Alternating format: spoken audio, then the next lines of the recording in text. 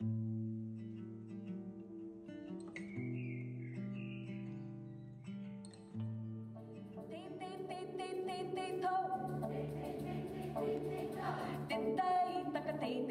have an amazing group of sponsors, and that's enabled us to combine resources and get some of the Banff Centre artists and programming into the community.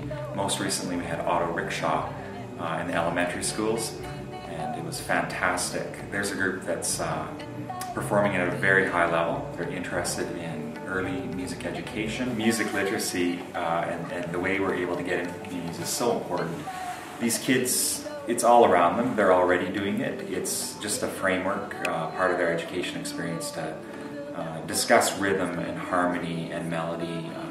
They play together, they sing together, they dance together already. So it's fun to see a group like Rickshaw in the schools, building on that foundation, that natural foundation.